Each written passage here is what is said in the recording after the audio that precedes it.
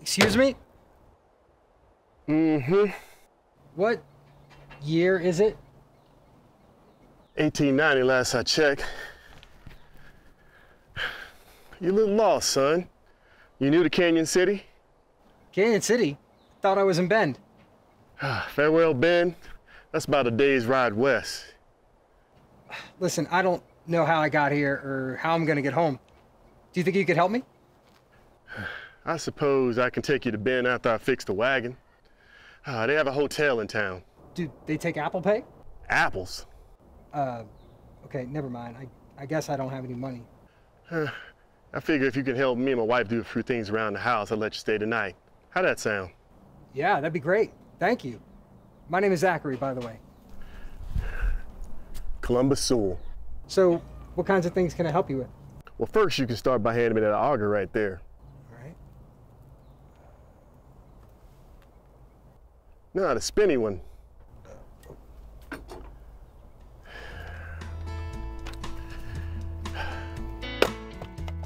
So you own this place? Yes, yes indeed. Built it back in 1867. Not bad, huh? No, it's not bad at all. I didn't even know black people lived out here. Well, it didn't first, not till I got here back in '62. Oh, so you're not from here originally? I'm from Washington, federal city. I was born there in 1822. Before I came here, I had done many things. When I was a boy, I volunteered for the Black Hawk War, and then I stayed up in Wisconsin when I was done. Went to California in '49 when they found gold like everybody else. Came up here in '62 when they found gold in Canyon Creek. Oh, so you must have found gold then? Nah, I found better ways to make money. I helped a friend out, Bradford Trowbridge. He homesteaded here. I helped him out, he let me live on the property, and I bought that wagon you saw before. Here, hey, why don't you get the chopping?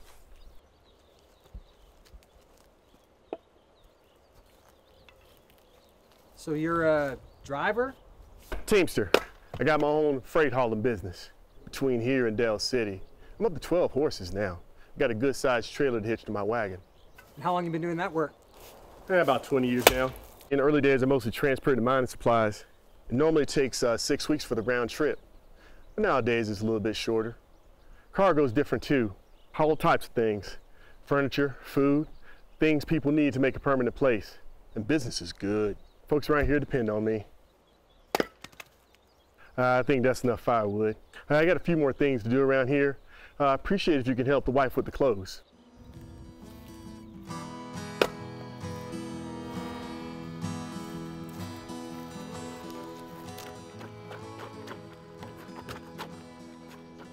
Lisa, this young fella here is gonna stay tonight. Oh. She's gonna help you with the clothes. You have to show him how to do it though, because he don't know how to do much about anything. I got it. Pleasure to meet you. I'm Zachary. My name's Louisa. Pleased to make your acquaintance. How do you do? Oh, very well, thanks. Why don't I show you how I like the washing done, and then I can let you pick up where I left off, and I can get a start on some supper. All right, then. All right, bring it on over here. So you pop in this here washboard. You beat it up like it owes you some money. Give it a good rinse. And squeeze the life out of it. Then you pop it up on the line. Can you hand me one of those clothespins, baby? You picking up what I'm putting down? I got it. All right.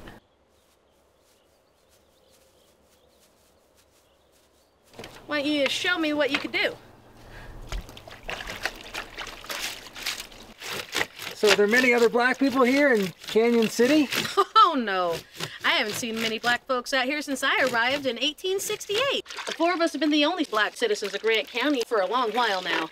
4 of you? Mm-hmm. There is Columbus, myself, and my son Thomas and Joseph. Thomas is 17 now. Joseph's 14. Where are your sons today? Well, if I know my Thomas, he is down at the shop. And if I know my Joseph, he's down there fighting or wrestling with some of the boys there in town. What he needs to do is get himself ready to do some work. He's real good with horses. And by his age, Thomas was already working with his father. And so, do you work? work.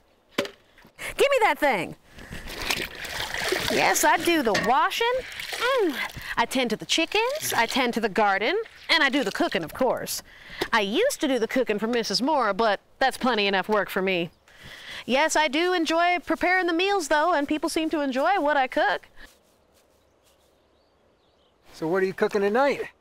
Well, tonight I'm making some smoked neckbone collard greens, and I'm making some candied yams and some cream rolls to boot. And if you help me finish this up, then I could even bust out some dessert. I'd be happy to do that. Oh, well, that sounds about perfect for me. Oh, honey, here, let me help you. Okay. You missed a spot.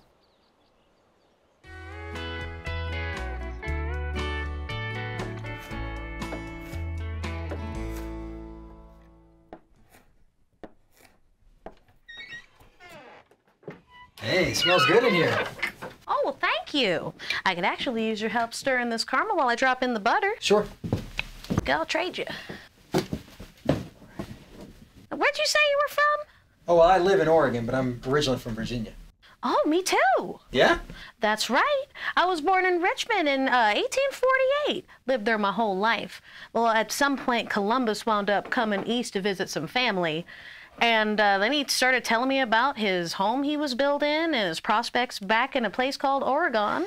You know, we were hitched right after that. I was just 19. So what was town like back then?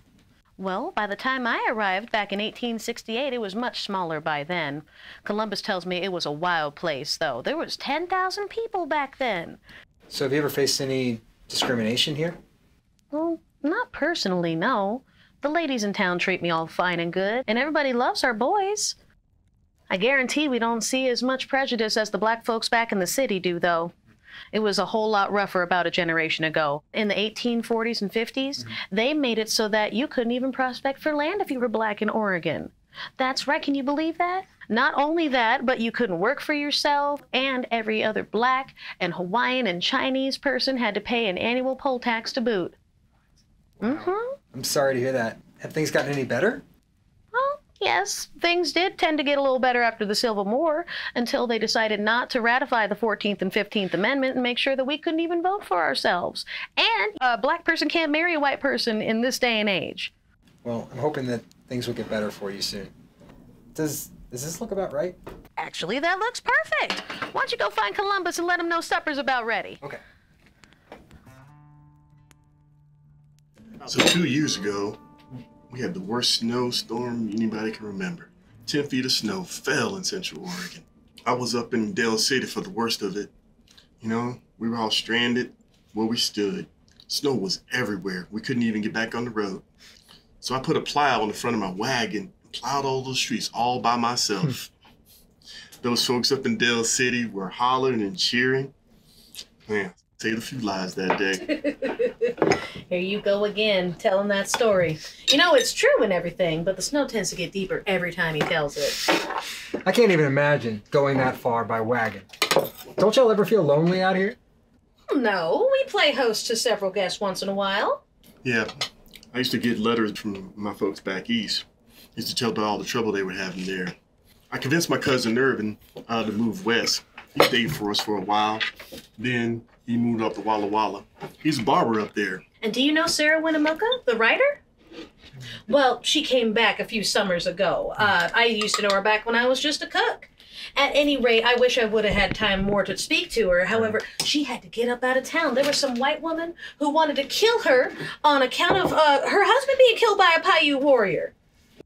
Wow. I guess it's a good thing that she had someone like you to warn her and look out for her. Well, we gotta look out for each other, don't we? What is it here about you making dessert? Now, who told you that? Hey, There it is. Hey. Mm-hmm. Thank you. Just what I was hoping for. Don't go spoiling your supper now, Columbus. Lulu here is famous for her ice cream. She makes ice cream and cake every 4th of July celebration. Folks around here can't get enough of it. Well, he ain't lying. Every time those ladies come to play croquet, they're forever asking me for the recipe. Oh, Zachary, before I forget, you're gonna sleep in my son's cabin tonight. And I'll wake you up at sunrise before we head to bed. All right? Wow, you know, I guess I kind of forgot that I even had to get back home. Thank you all again so much for your hospitality. Oh, honey, that's just fine. We're always happy to make new friends.